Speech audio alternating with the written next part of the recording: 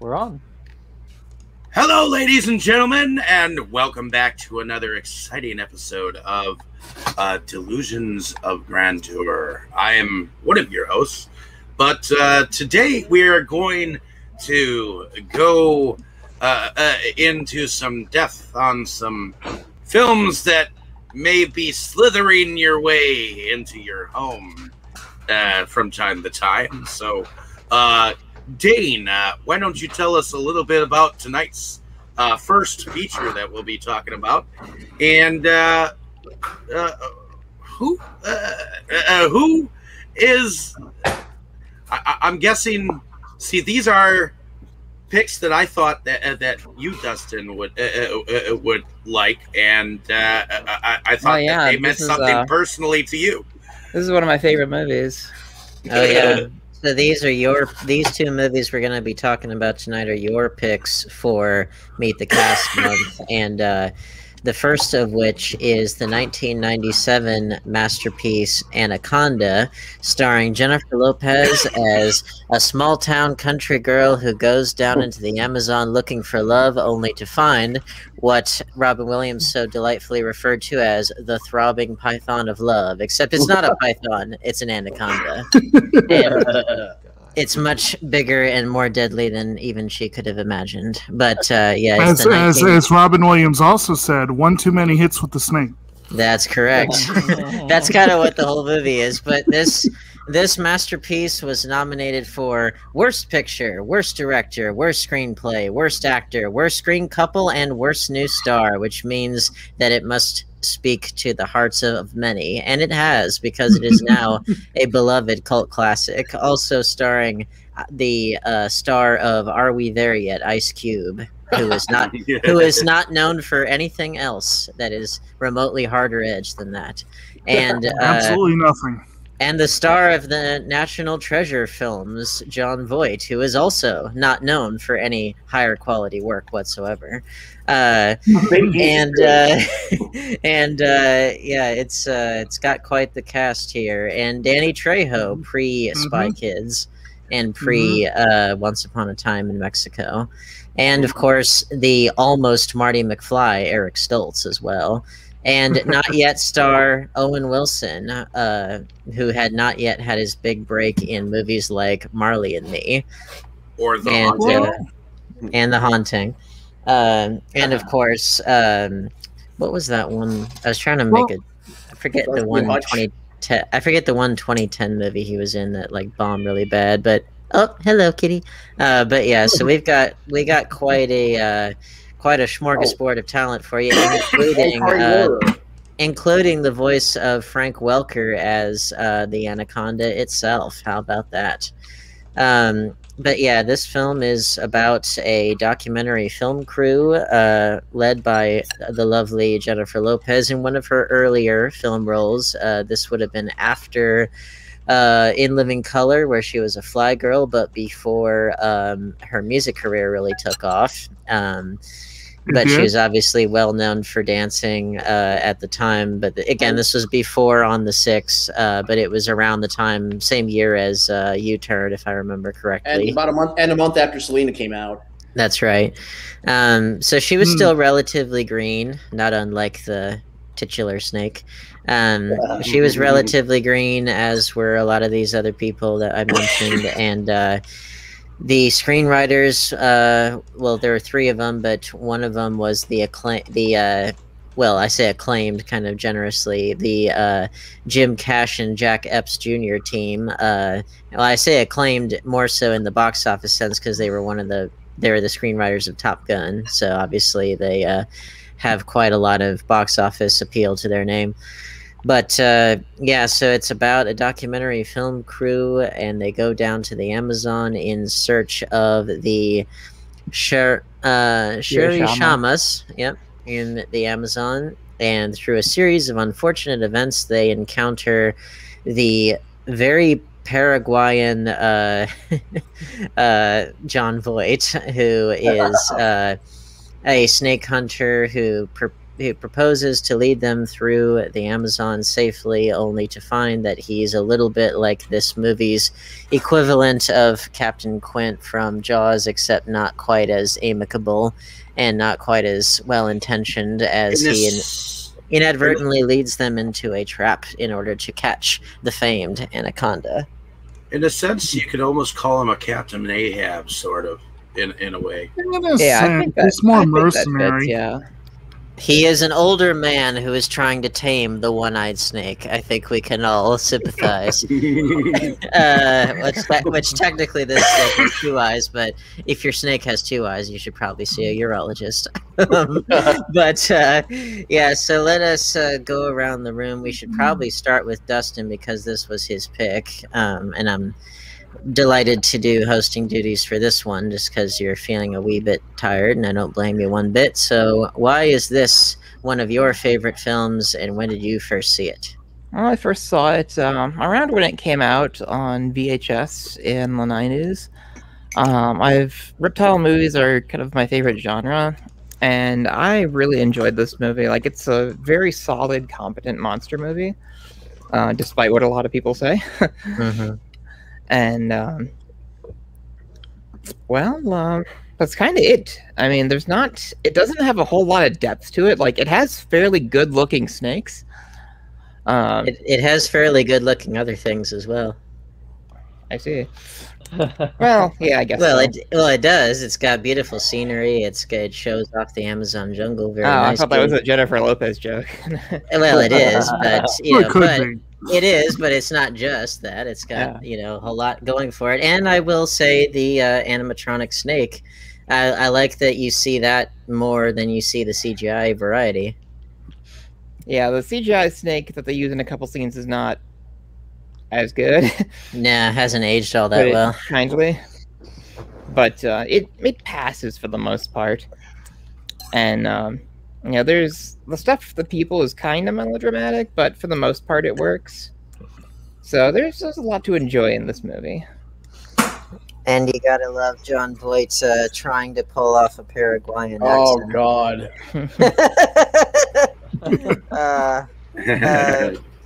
What about our dear Jake? What did you think of this man versus snake extravaganza? Well, this is not a first viewing, but it is the first time in a pretty long time. I think I saw this probably not long after it came out. It might have been on the strength of Selena, because I did know Jennifer Lopez from that movie, and that may have been part of my interest. And also, though my interest in the man has dimmed over the years as I've come to learn more about his personality and politics, but John Voight is a very interesting actor, and here he really does play the creepy mercenary to the hilt. And funny accent aside, he's pretty menacing in this movie. So I do like that. And I had always remembered them, and I remembered Eric Stoltz for some reason, even though he as an actor does not stick in my brain. I remembered his name. Somehow forgot Ice Cube was in this. And in fairness, Danny Trejo had already done Desperado. Owen Wilson had already done Bottle Rocket. But when I saw this movie, they were still unknown to me. So I totally forgot they were in it. And that was a nice surprise. And so just revisiting this, I always remember Dave has that image there. The image that's stuck in my brain. One of the stupidest bits of visual effects in any movie I've ever seen, and that has always been imprinted on my brain. But otherwise, I remembered it being a good, dumb, fun kind of movie. And watching it again, it's a good, dumb, fun kind of movie. I mean, the science where anacondas are concerned is ludicrous. At least a lot of it is. And parts of it, but overall, it's an enjoyable movie. And you see my particular image, I had to go with that because I'm like, if you're watching a monster movie, a creature feature, any sort of movie, anything you're up against, if it makes Danny Trejo shit his pants the way he is in that picture, you know you're in trouble. Yeah. You can't handle the snake, and he clearly couldn't. What about you, Forrest? All right, so I've always known about this movie. Like I remember seeing the posters at my local movie theater in Syracuse growing up. But I never got around. But I only just barely got around to watching this movie this weekend. It's pretty. I'll admit it's pretty silly, but a pretty fun creature feature. John Voight playing a Latino, I just found very, very. I mean, as batshit crazy as he is in real life, and as much as he is a good villain in most roles. Oh God, he was just laughably bad here. He didn't hold a candle to Christopher Walken in The Rundown. Oh hell no! Oh, definitely not. Can you imagine how much anything he does? This movie would have been? I mean, I enjoyed the movie, as you can no doubt surmise, but I think it would have gone into the stratosphere if that had been Christopher Walken instead. Wow. Oh God, Christopher Walken as the Continental guy would have been perfect for this. Well, because he kind of was this character a little bit in The Rundown. Yeah. And he was hysterical in that.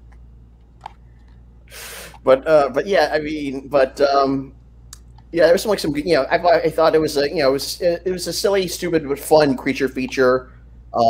J-Lo looked hot as always looking hot as hell, and but yeah, I was not. But yeah, and I knew Ice Cube was in this movie. But I was like surprised to see like some of the supporting like Eric Stoltz and Kari Wuhrer and Owen Wilson. And Jenny Trejo, seeing them all in like all of them in early role, like very either early or under the radar roles.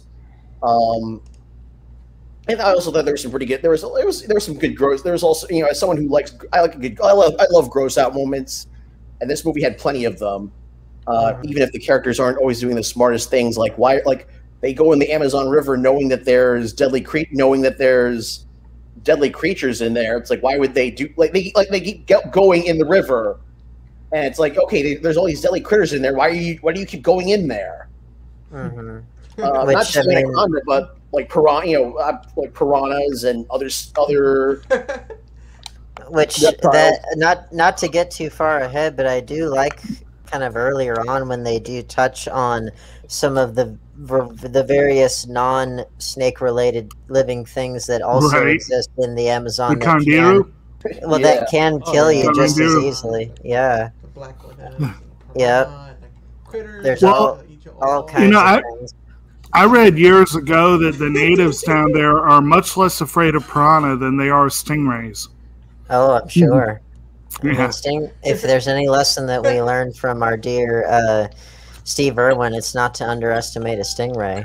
Right. Indeed. Cost him his life. Yeah. Roger, are you just auditing the class, or did you want to offer up your thoughts on this film? Well, unfortunately, I can only laugh and have fun with this point. But definitely having a lot of fun. Oh, good. What about our dear Brandon? Well, this is not my first time watching it. I had always heard of this film via reputation, for better or for worse. And my mother-in-law is still scared to death of this film. But she's scared to death of snakes. But for me, I don't remember when I first saw this. I think that actually, the first Anaconda movie I saw was Blood Orchids. And, rough. So, I saw it, much later. I remember catching it, and I kept getting the sequels, but I never found a cheap copy of the original out in the wild. And then eventually, when I finally found it, I was like, "Oh, I need to watch this." And I was impressed by the star power they had in this film. I guess much like Grizzly 2: The Revenge, you can have some quite impressive casts in these movies. So with that, I did enjoy it, and I thought it was a fun romp. And this time around, I also thought it was a fun romp. A fun rumble in the jungle, you might say. Indeed. And then what about our dear Dave? Well, this was definitely not my first time watching this film. In fact, this film, I saw it in the theaters, believe it or not, back in 1997 when it was still out in theaters. I saw it with my mentor at the time that took me to places. He would take me to like some horrors, some some foreign films, but this one I remember I purposely went and took him to it because he would fall asleep in the theaters, and I wanted to take him to something he'd actually stay awake through. So,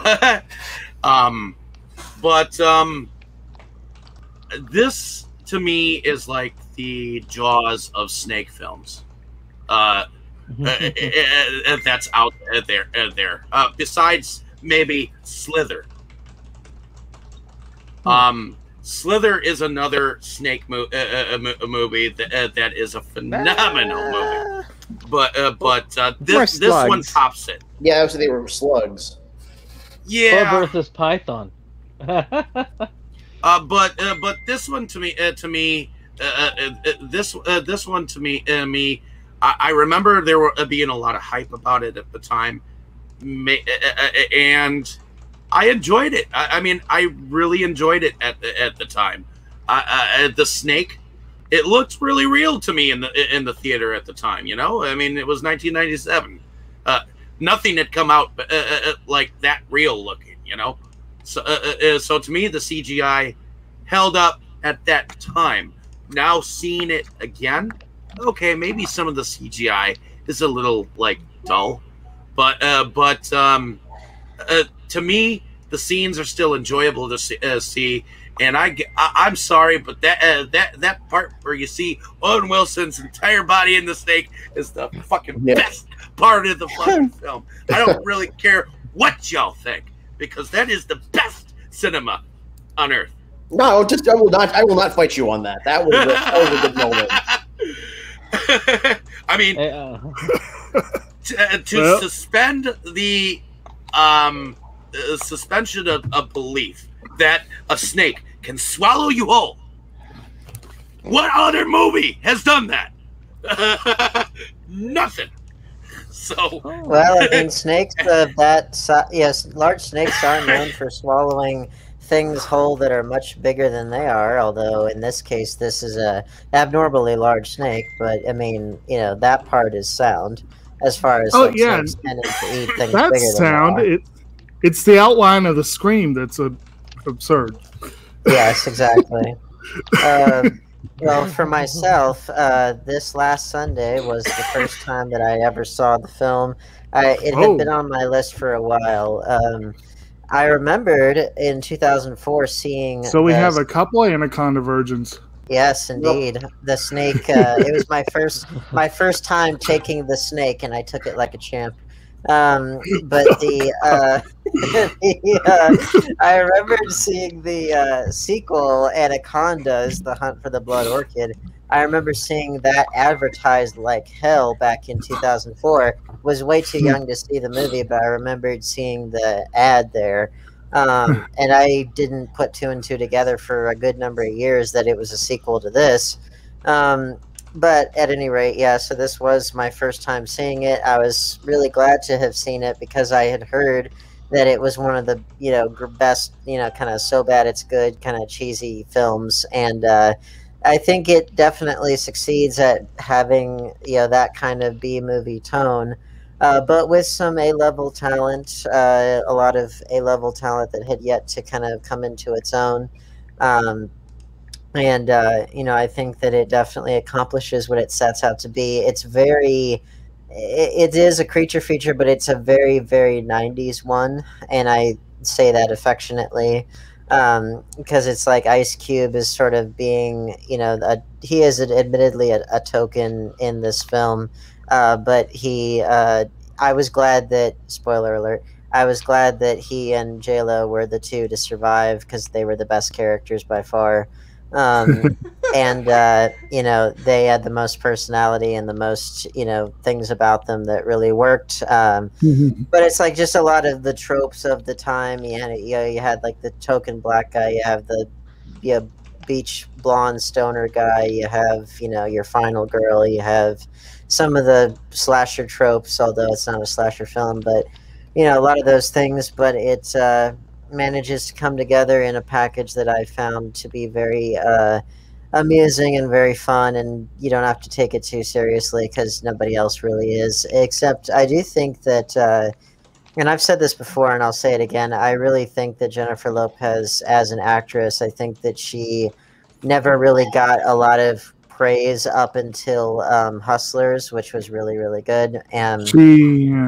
But like she never really got a lot of praise for her acting, and I feel like here, despite the silliness going on around her, I think that she did a good job of kind of bringing it down to earth when it needed to be.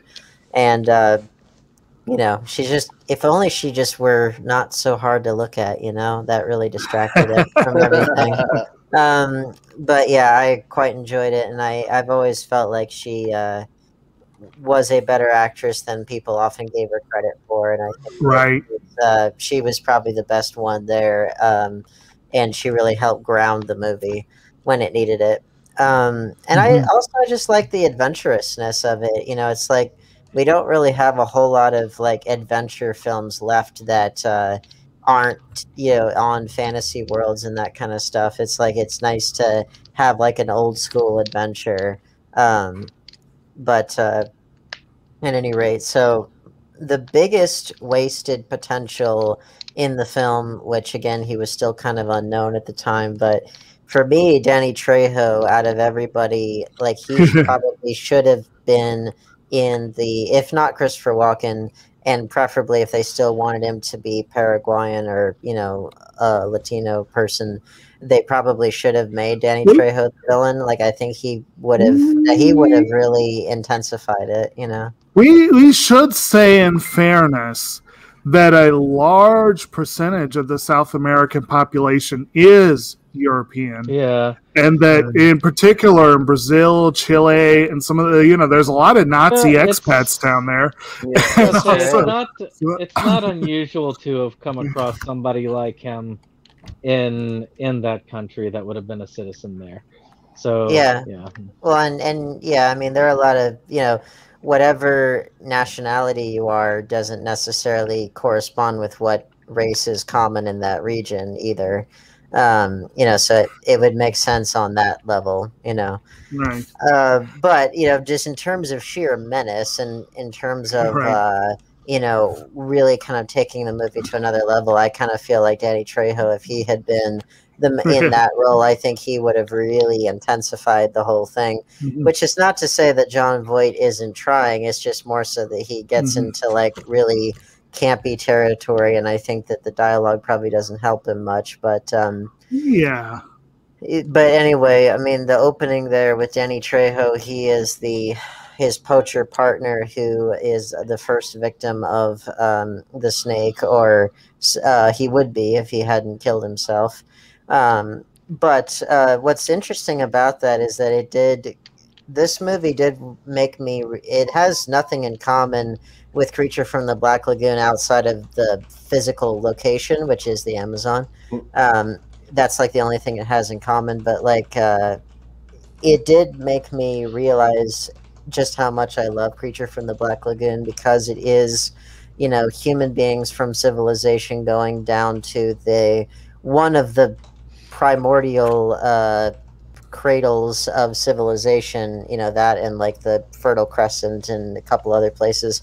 but like the Amazon is like, that's, if you want life, you got life right there, and all manners of highly dangerous forms of life because there's so much of it. And it just reminded me of what made that movie work. And there's a little bits here and there that I'm like, yeah, that's set up for a story, because you're on a boat, you're fragile, you're vulnerable, and there's a million things out there trying to kill you, even without a snake being in the picture. That it helps it's like to Australia set the for mood. kids. A little bit, yeah. And speaking of for kids, we have everyone's favorite family man, Ice Cube, which I'm not even kidding about that, because of like all the kids movies he did. Right. Oh yeah. You realize there are whole generations of kids who have no idea that he was even in NWA, and they just think of him as the guy in the kids movies, you know. Friday. Yeah, Friday. Which, hey, you know, and I make fun, but hey, you know, Ice Cube was really good in Friday, and that really showed just what all he could do. And it showed that, you know, and I also make fun that, you know, given the standards of the time, that he is essentially a token black guy. But that being said, he really makes the role his own, and you feel that he gives authenticity to a part that would otherwise be very caricature, largely because I am sure that they probably tailored the part just for him. But, you know, it does give it a bit more authenticity than it might otherwise have.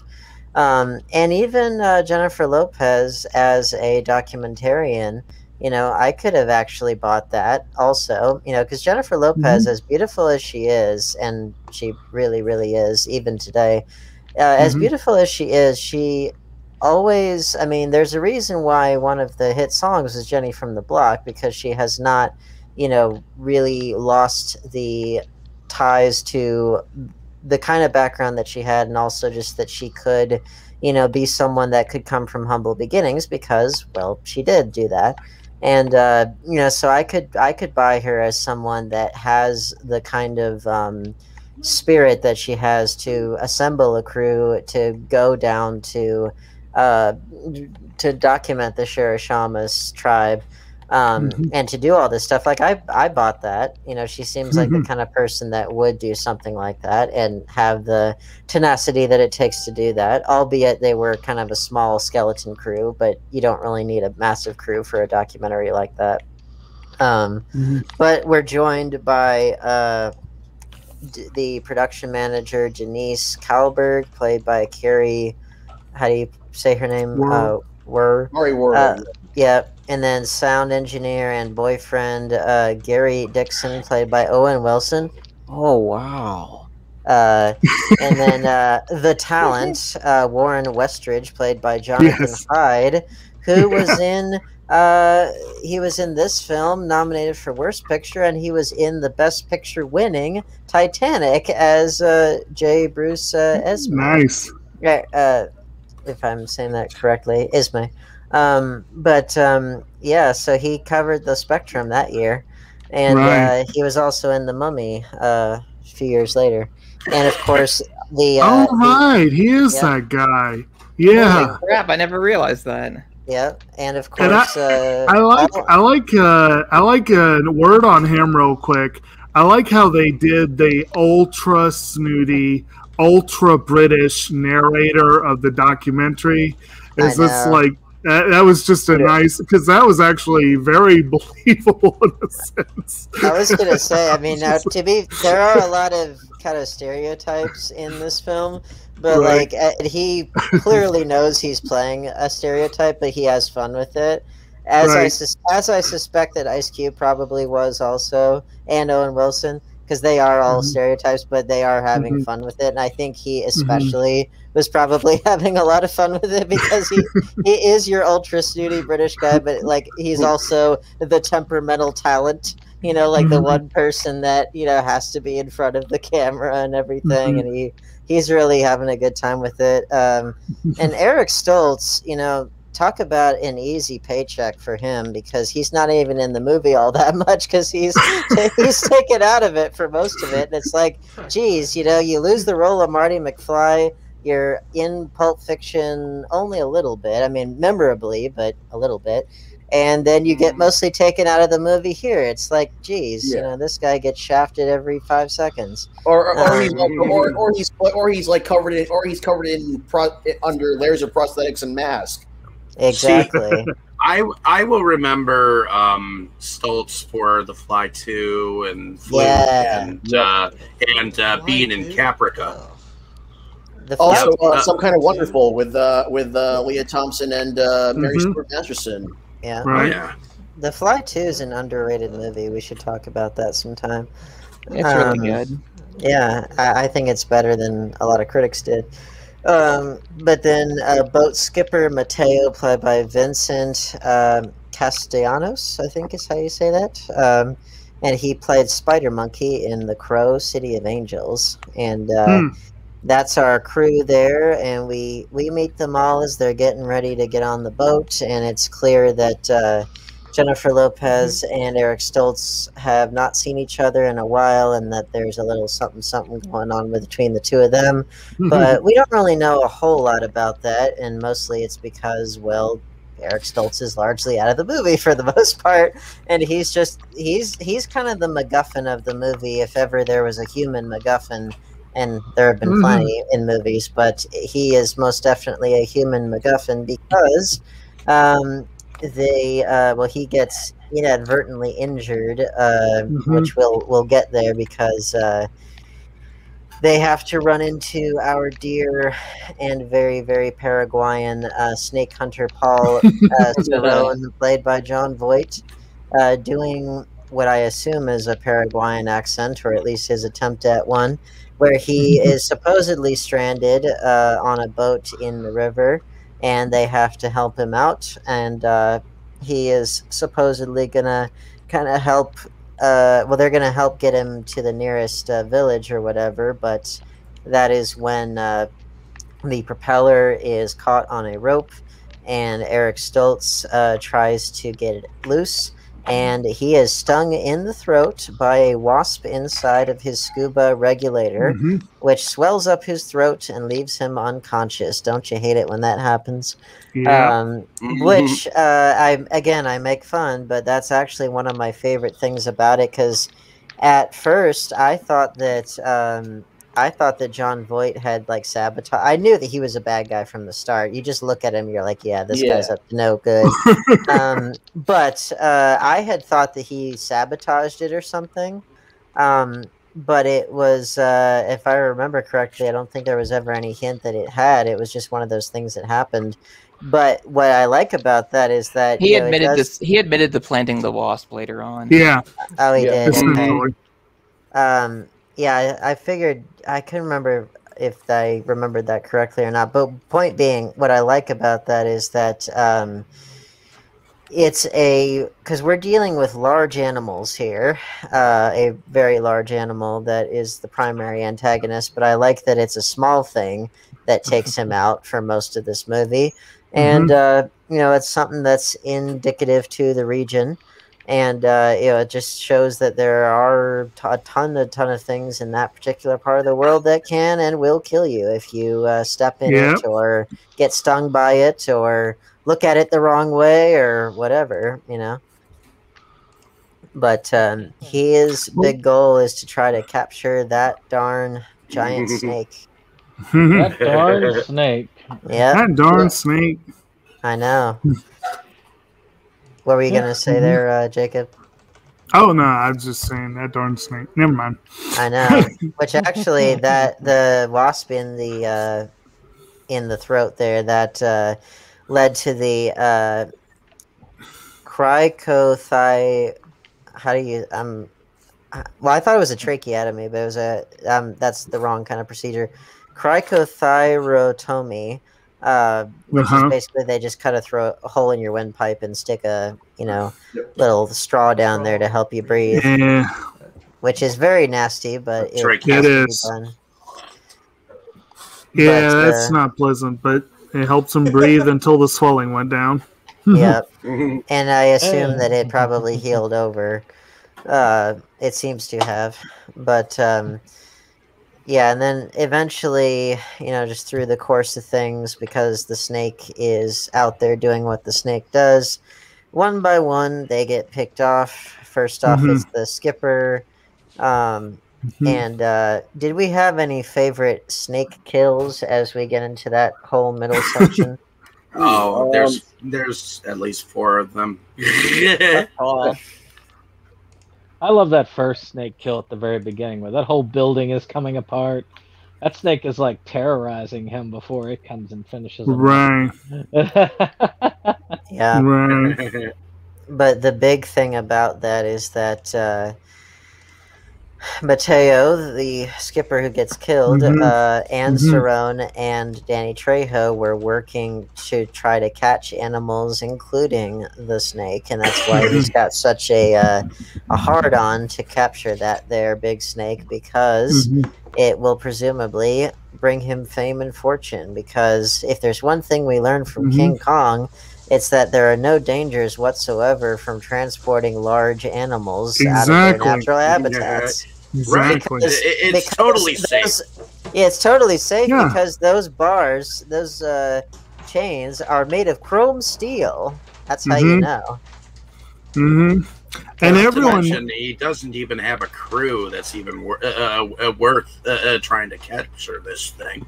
And that is one notably bullshit thing about the film, just the one thing.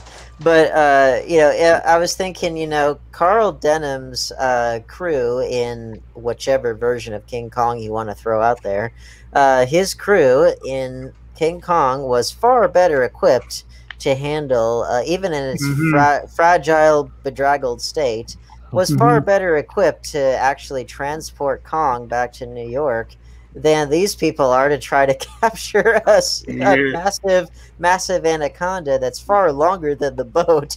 So it's like, what are they going to do? They got to coil it up? And isn't Owen Wilson's character supposedly just the love interest of this so-called scientist, manager. The production manager or whatever? Yeah, he really is. He's just along for the ride. And no, he's the sound guy. Yeah, he is the sound guy. He does do something. He is basically her boy. He is basically her boy toy, though. He's just kind of there, and he's just like I think that was my favorite part where they're out there in the jungle and they're gonna get it on, and they thankfully don't, because I was like, you realize that if you actually did that would be the least sexy thing on Earth, because you would get eaten alive by bugs. It's kind of the polar opposite of the marital sex scene in Braveheart, where they're out there in the middle of the Scottish Highlands, and I'm like, you are gonna freeze to death. This one, it's like you're gonna be so unbelievably hot and get bitten by bugs. Actually, as I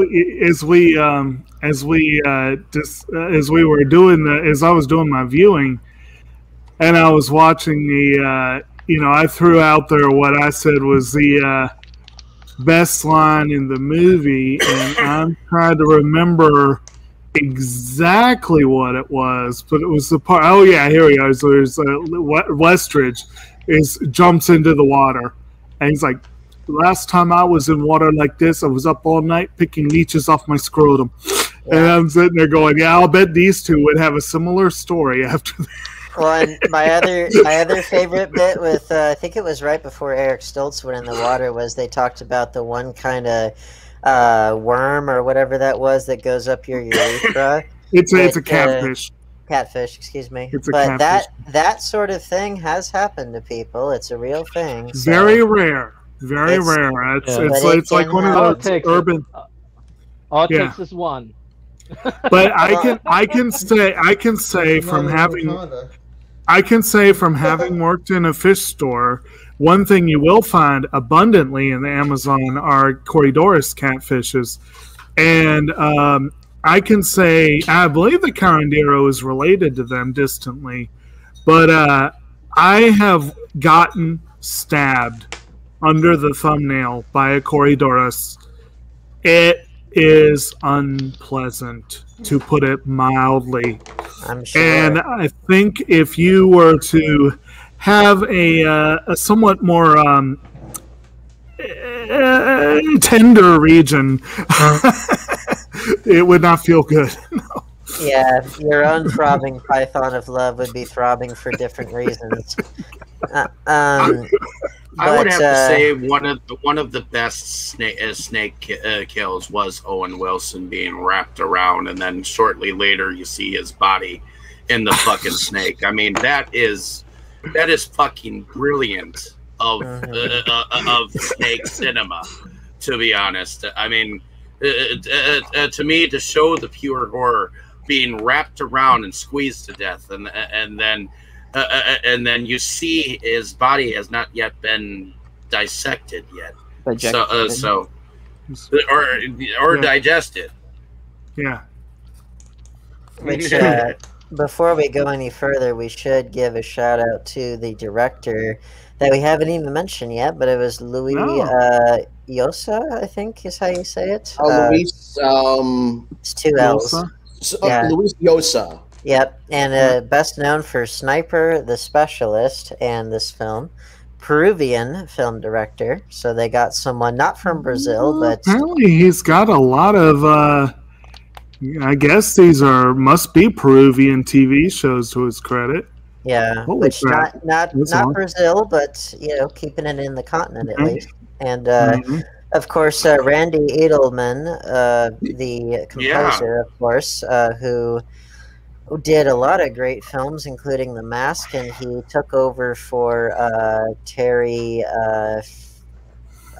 Trevor Jones, excuse me, not Terry Jones, Trevor Jones for The Last of the Mohicans. And Dragonheart and Dragonheart Vengeance. So yeah, got quite a lot of accomplished people on this movie, but. Yeah, and that's around this time, as people are getting killed off by the snake, it becomes clear that our dear John Voight has nefarious intentions at heart, and that his attempts to lure them supposedly to the hospital are in fact to try to get them to be on the trail of and in the feeding grounds of the Anaconda, because he wants to capture it, which leads... after the death of Owen Wilson, that is where they tie him up, because, as Jennifer Lopez says, hasn't there been enough killing? And, of course, that's going to come back to bite him in the ass, as it does, because the people in these movies never just put a bullet in the bad guy's head when they have a chance. Which, I mean, you put him in mercenaries. When you put him in that river, it's like the snake's going to eat the evidence before too long. In all fairness, in movies like this, there's never too much killing. Yeah. I was gonna say, but that's where he gets tied up. They head over to the waterfall, and this part also did remind me of the Creature from the Black Lagoon, because, well, besides them going upriver, the Amazon River at that, but they encounter a particular part of the water, whether it's a lake or the actual Black Lagoon, or in this case the waterfall, and they get stuck, and they have to figure out a way to wench themselves loose, and that also happens in Creature from the Black Lagoon. And of course that's where Denise, she tries to get revenge for Gary's death, Owen Wilson's death, but that's where John Voight kills her.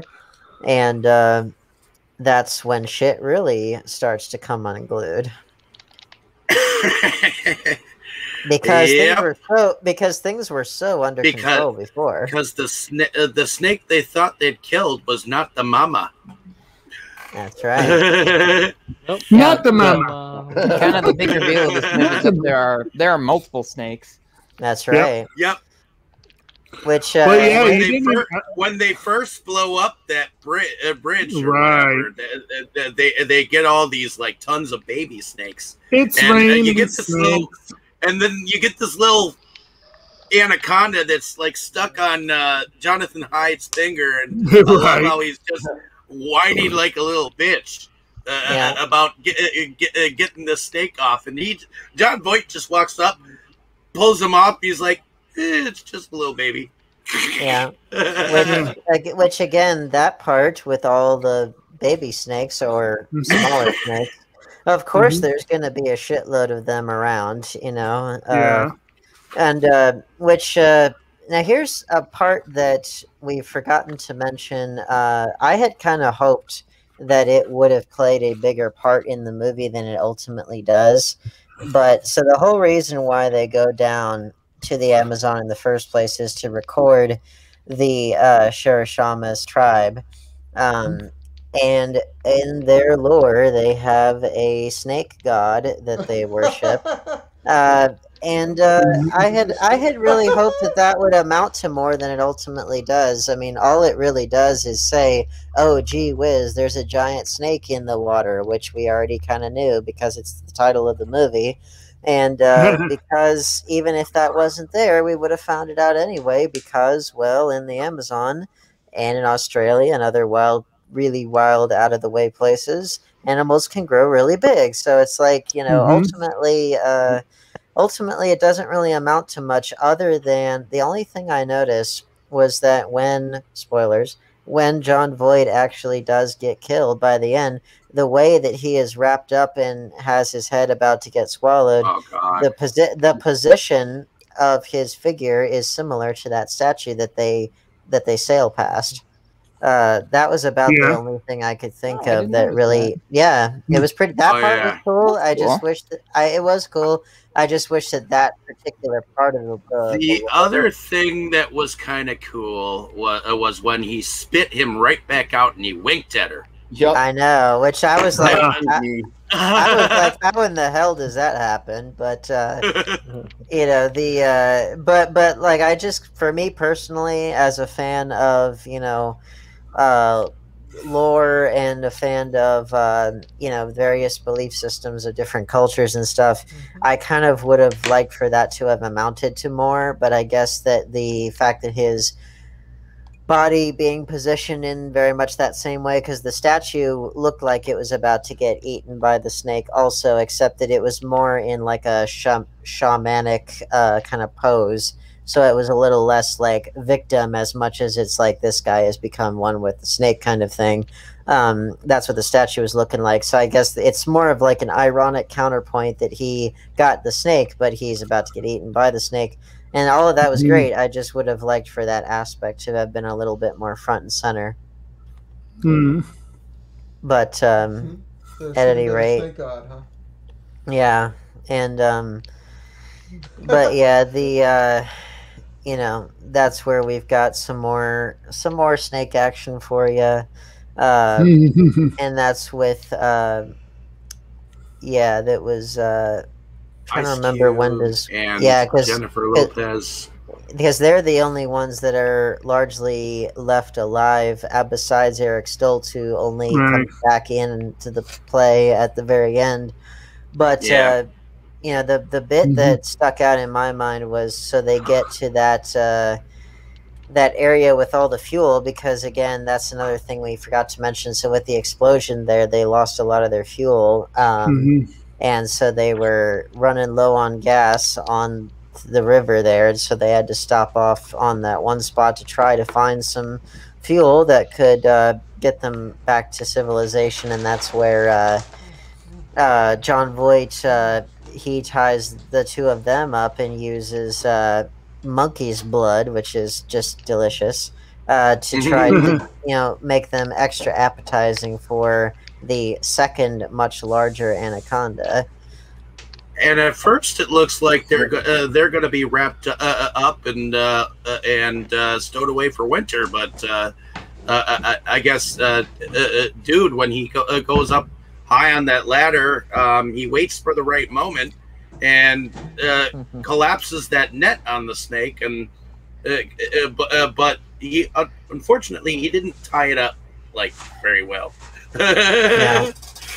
Which well, and the other thing that we forgot to mention was that there is a point where John Voight at first looks like he's dead because he got the tranquilizer dart but then that wasn't enough to do him in because, of course, he's the main bad guy. So of course the snake has to get him because that's how these movies work.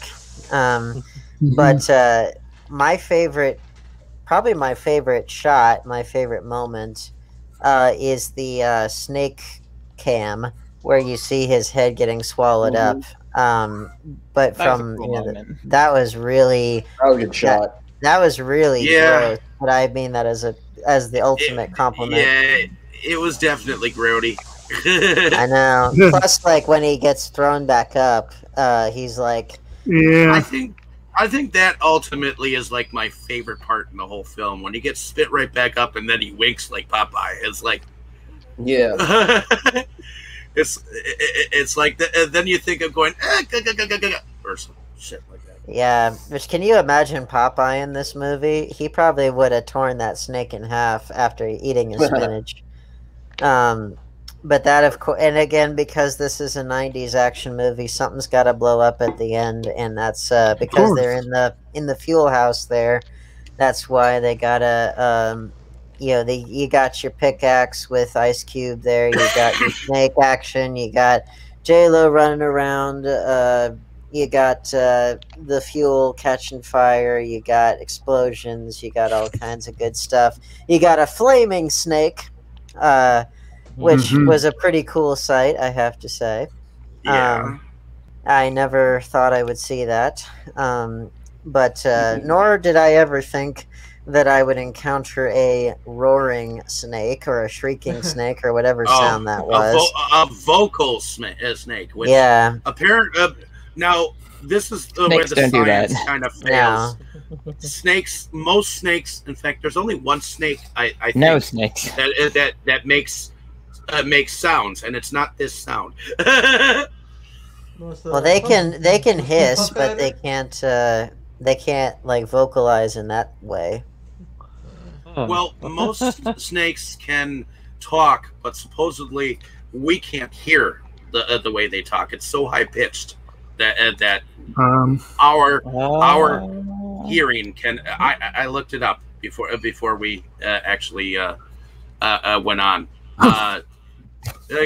Because there was something about the fact that snakes could not vocally speak, but there are some snakes that actually can speak. They just speak in in just like vibrations, or it's something. It's like very high pitched. Humans cannot hear them. And partial. That's the point. Yeah, it's partial tongue. There you go. Right. Well, this whole thing did the fact that the snake made a sound reminded me a lot of like in Jaws: The Revenge when the shark roars, and it's like, come on, dude. It's like, what evolutionary purpose does it serve for a shark to roar, let alone a snake to shriek around? And because again, hissing is one thing, but or rattling a rattle if you're a rattlesnake, that's one thing. But a snake shrieking in that kind of voice, it's like, what evolutionary purpose? It's more cinematically interesting, right? Yeah, I guess so. That's the idea. You want to have the snake. If the snake is your peak villain, that snake has got to be able to vocalize its villainry. Well, if we're talking about snakes and speaking, and it was the 90s, a dramatic effect, but at the same time, it's kind of It's pretty bullshitty. Yeah. But like, the word that Dave used was speaking, and it's like, well, this was the 90s, and I'm thinking of movies like Homeward Bound and stuff. If they wanted to have the snake speak, give him Joe Pesci's voice. That would have been awesome. That would have been. Or a snake could be Christopher Walken. Oh my god! Oh, it's J-Lo. That would have been a very different take on the movie. That is for sure. Oh, jeez. And he barfs John Boyd up. Oh, he didn't agree with me. He upset my stomach. But yeah, so that happens. Which and of course, Eric Stoltz comes back to life right in the nick of time. And he doesn't sound like that. He seems to have more or less recovered, which does kind of negate the whole purpose of them having to get back so urgently to the hospital. So I guess that the poison must not have been all that bad. Better. Yeah, I guess so. That was the one thing that I was like, oh, gee whiz. So that kind of negates the whole reason to have to get him to the hospital right away. He just needed a hole in the throat, which I guess didn't cause any debilitating long-term injuries of any kind. See, we are seeing firsthand that this is a movie that when you try to apply logic, it becomes a slippery slope very, very fast. Just as slippery as the titular snake, perhaps. But there is one thing about the film that I was like, thank you for doing this, because we did expose a little bit of the bullshit with Eric Stoltz's condition being so severe we have to get him back, only to find out, oh wait, it got better on its own with a little hole in the throat. But the thing that they did right was that the whole purpose for going down here was not in vain, because they did get some footage of the tribe that they came down there to film, albeit with just camera and probably shitty in-camera audio and without a snooty British talent. But they have J-Lo, who is a far better in-camera talent anyway, that I think most of us would rather be watching anyway. So, but I was and I'm probably not alone in that I would like to hear her do a snooty British accent, or at least attempt at it. But but I was just glad that part of the movie that they didn't drop the ball on that one, because I really was afraid that they would, and if they had, then I would have been like, oh, come on. So the whole thing was entirely pointless. But I was like, okay, well, they came away with something amidst this shit show of an expedition. With all these dead crew members and stuff, you'd have thought it was Cannibal Holocaust, also in the Amazon, and with less animal death. So I mean, that is essentially the plot. But for my money, I think it is a very entertaining, essentially B movie, but with A movie stars and more or less a movie budget. It doesn't take itself too seriously, and it has some definitely memorable moments and some. Again, I just like the setting, and I miss movies like that were adventure stories that also happen to have horrific elements to them. Adventure stories that didn't have to take place on fantastical worlds, because the more that you learn about nature, I'm sure you can attest to this, Dustin, the more that you learn about nature, the more that you learn about just how wondrous our own planet really is, and how if we just looked hard enough, we would realize that we don't need to go to another planet to experience the fantastical. It's right here in our own backyard. Well, for now, anyway. Indeed. Oh, yeah, if we want to die, we can go places here that would kill us very quickly. Oh, I'm sure. I mean, technically, anywhere you go has something out there that'll want to kill you. Yeah, I was going to say, when you were talking about that wasp earlier, depending on who you are, you could go anywhere and get a wasp in your throat and be boned, Yeah. It depends on the person, but... Now, here's some interesting little bit of trivia here that I'm just now finding out about. Guess who were the two first choices for J-Lo's part? I remember seeing that, and I forgot already. They're not necessarily ones you would expect. No. I certainly wouldn't have expected it, but apparently the first two choices were Gillian Anderson, aka Agent Scully from the X-Files, and Juliana Margulies from ER. They were the first choices, but then they were named at the time. They passed due to scheduling conflicts with their shows, and so J-Lo was cast, which, quite frankly, I would have a hard time seeing either of those two in this role, or rather, if they were, then it would have had a different feel. I think the fact that J-Lo is in here kind of helps give it more gravitas, I guess, and more of like a reason for, I don't know, it just seems to fit better. Like I could imagine her like not being afraid to get down and dirty with doing this kind of documentary. If the other two did it, it might come across as a bit more academic, not to say that they couldn't play, tough female characters, but like and not to say that they wouldn't be documentarians, but it's like, would they necessarily be the type of person to go down to the Amazon and do all this stuff, even without, giant anacondas running around? I don't know if I necessarily would have bought them as being those kinds of people, and I think I would for J-Lo. And then meanwhile, Jean Reno was considered for the John Voight's part. That would have been a whole different movie. Jean Reno, Tommy Lee Jones, Sean Connery, and John Malkovich. Now, of the bunch, Malkovich would have been an interesting choice. Yeah, he would. I kind of feel like what could have been Malkovich's role probably carried over into Con Air. Yeah, could be. Which and this was not a Michael Crichton novel or anything. It didn't have did not have a pre-existing medium from which it was adapted, but I did think a little bit about Congo in the sense of like another campy creature film with Westerners going on a exotic expedition and that kind of stuff. Also with a somewhat cheesy tone, but but again, no mention of Christopher Walken, which I still say, if he'd have been in this movie, it would have been like, put either him or Nicolas Cage and this thing would have ascended to the heavens, I was wondering when someone was going to mention Nick Cage. I was trying to think what role he'd be best for. Well, he probably could have. Oh yeah, he could play the Anaconda. Oh yeah, I bet.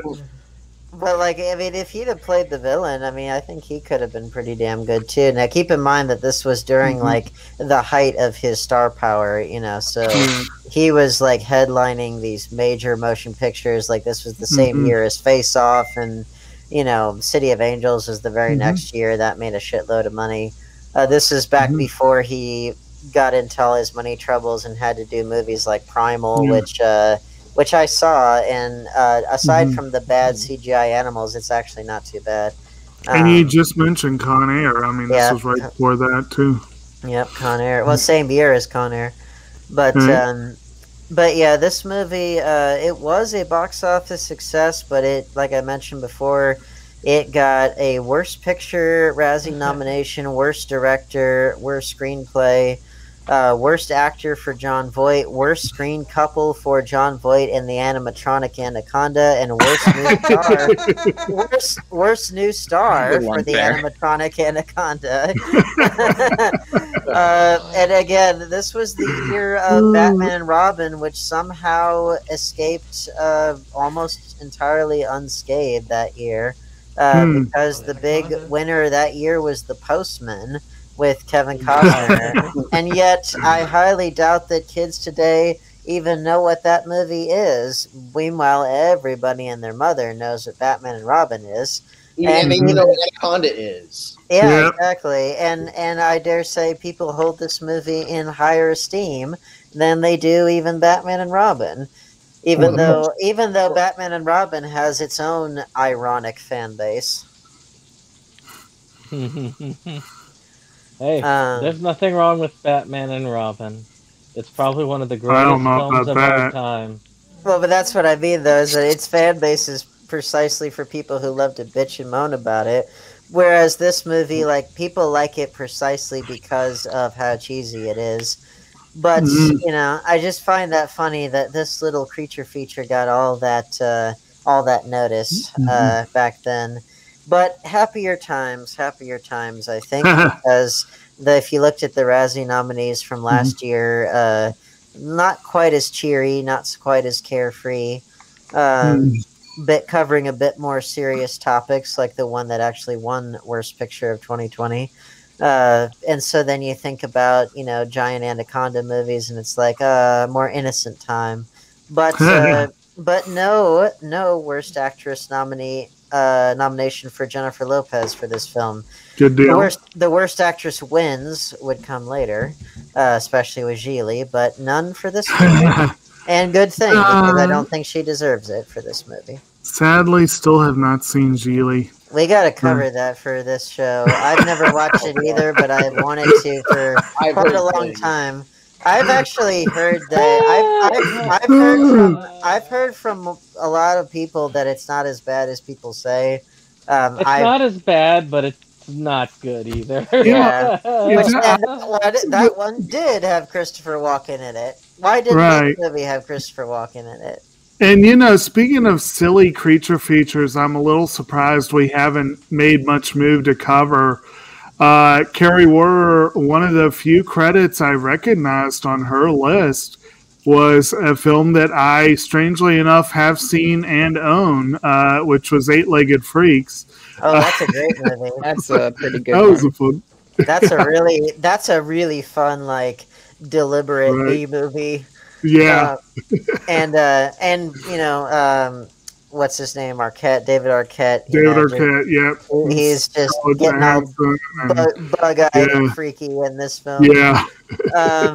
And of course, this film, despite getting all the Razzies and all the this and that, did spawn a franchise. It spawned a sequel, Anacondas, plural. The Hunt for the Blood Orchid, which I remembered seeing the trailers for all over the place back in 2004, and back when Fandango, when they did those behind the movies, it was Regal. They did those behind the movies segments before even the trailer started, and they featured this movie all over the place.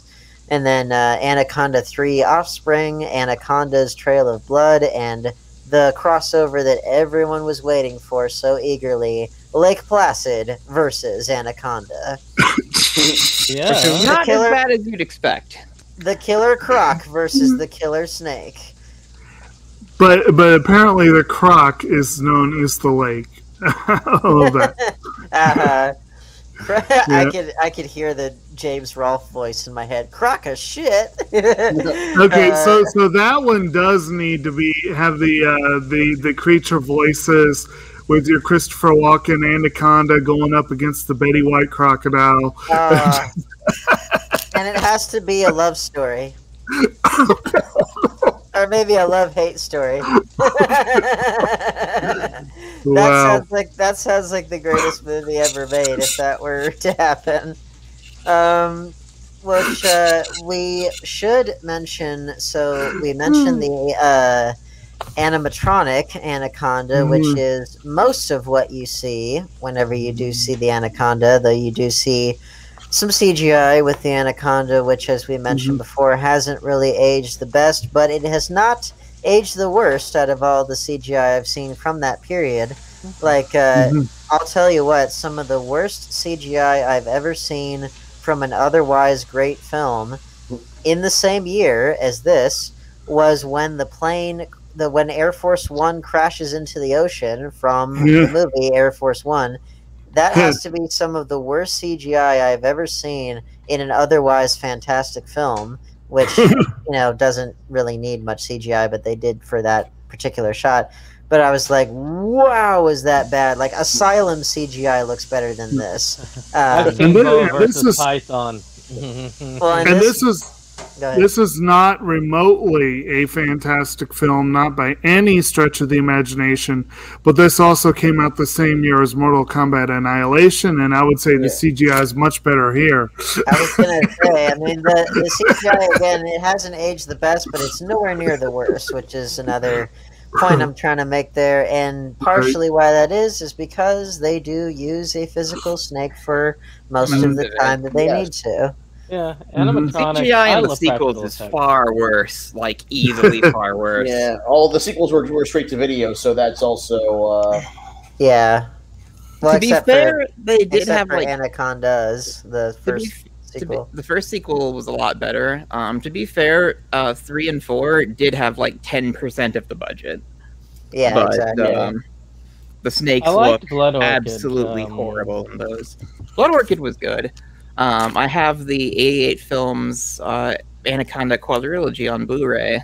I need to get that. Yeah, I think it just went out of print, so better hurry up. Yeah, probably. It came with on a bunch of Friday. it came with a bunch of really good essays on animal horror. Yeah.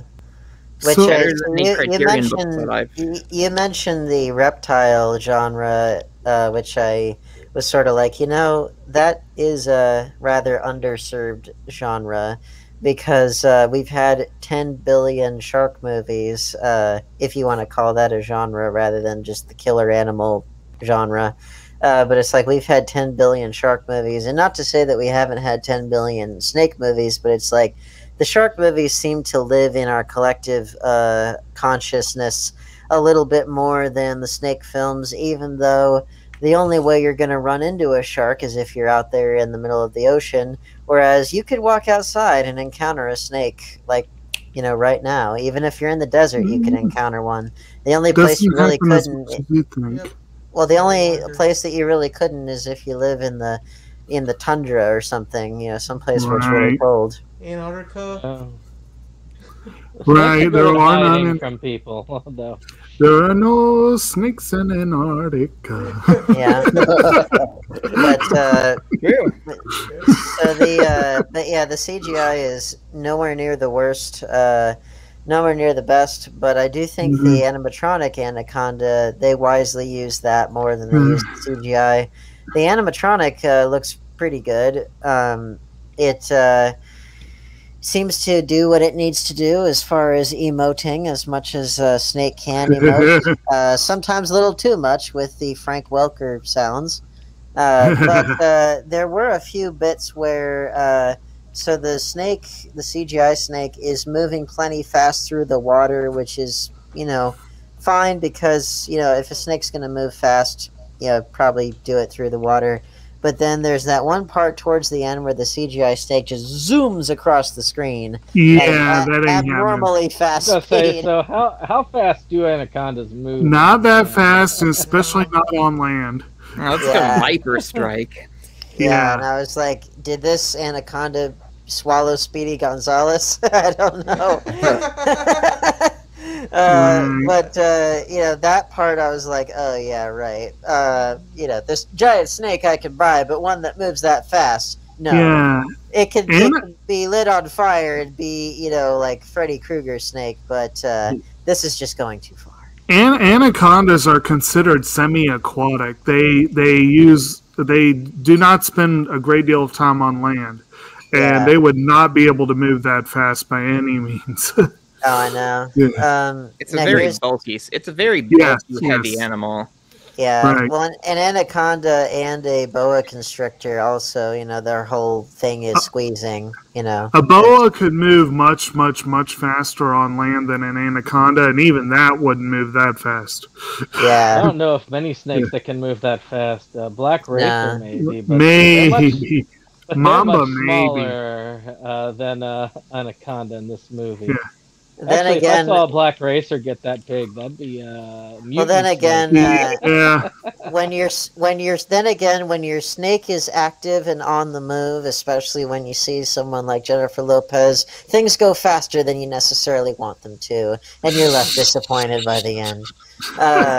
Although I was certainly not disappointed by the ending of this film. Far from it. It was Jennifer Lopez that sped the snake up. It was just. I was gonna say, but and speaking of which, you notice also that on the original theatrical poster of the film, which is a great poster, but you see just the snake's eyes poking out against black there, which is very intimidating.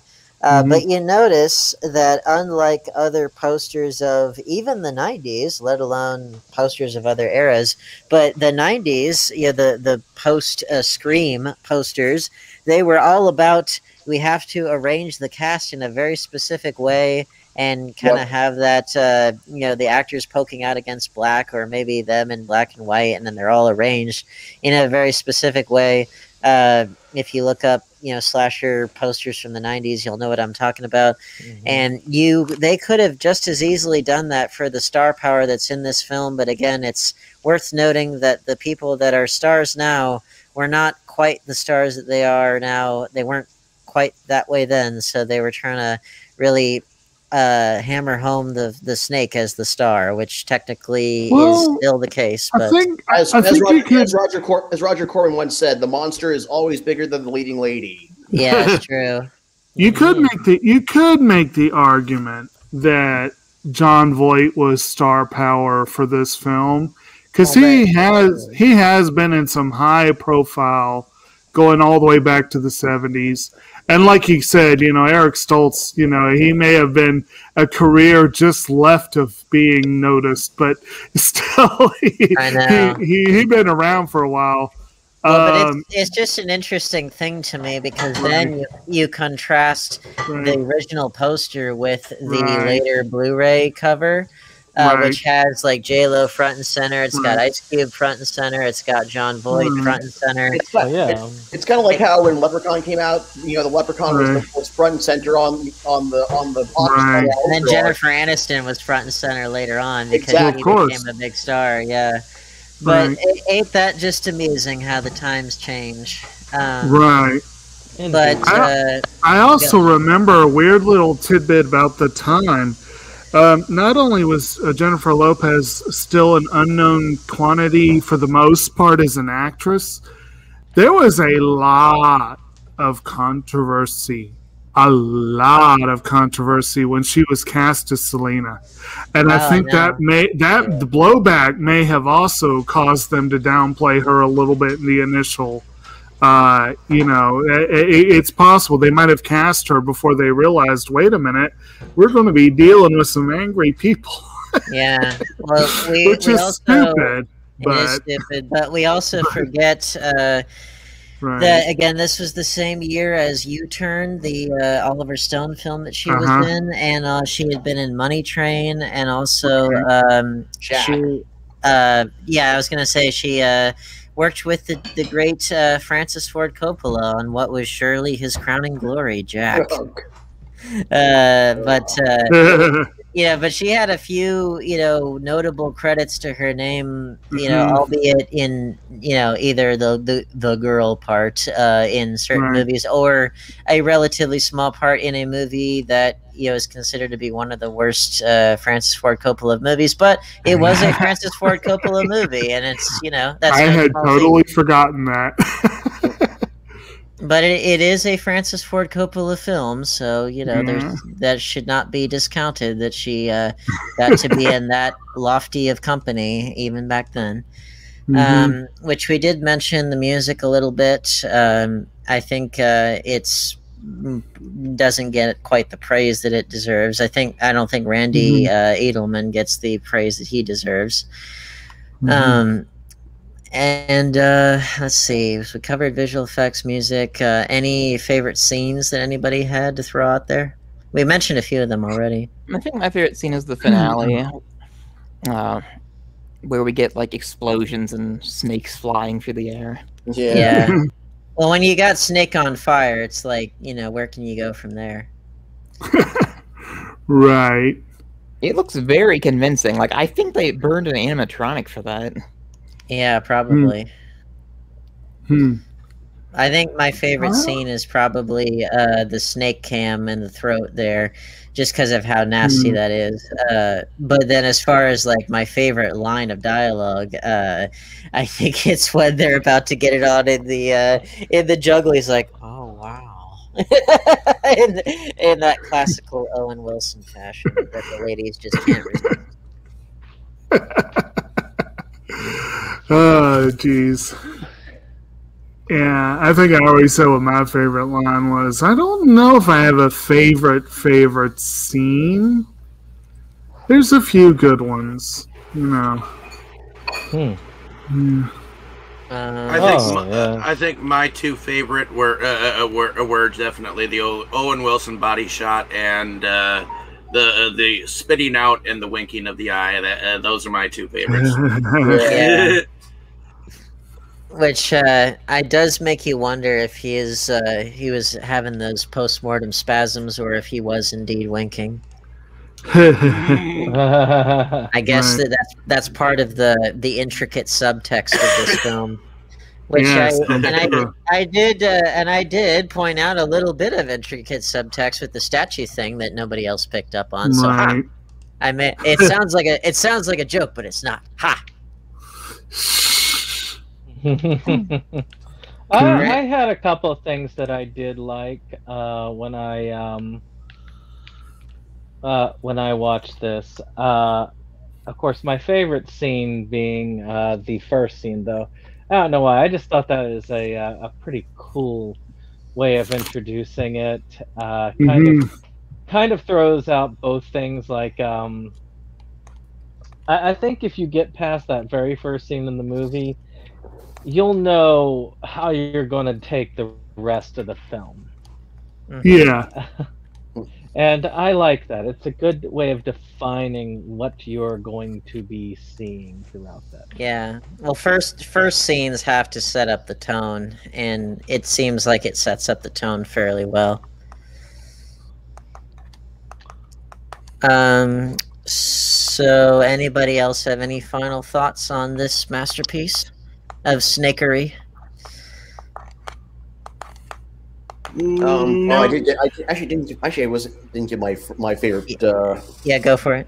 Yeah, for me, I'd probably say when the inside of the snake's mouth, the snake's the snake cam. Yeah, snake cam. I would say snake cam, and then also seeing John Voight get regurgitated. Yeah, which is pretty nasty.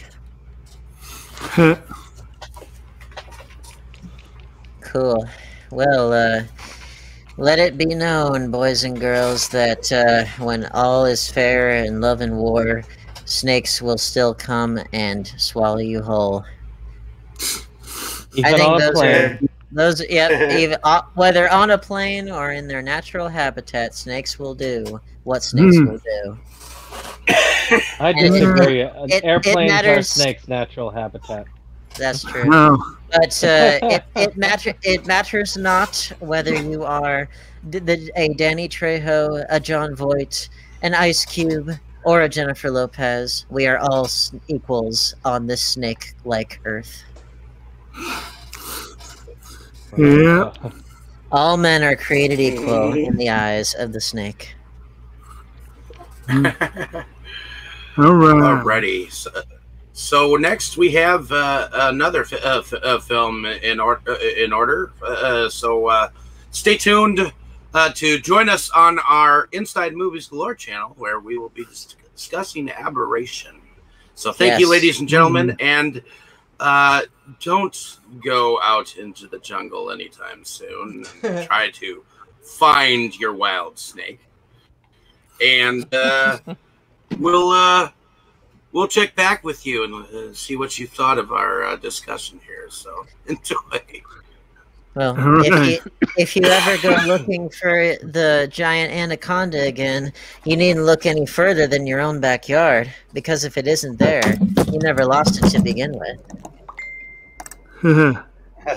All right, everyone. Good night. Good night. Thank you for having me today. No.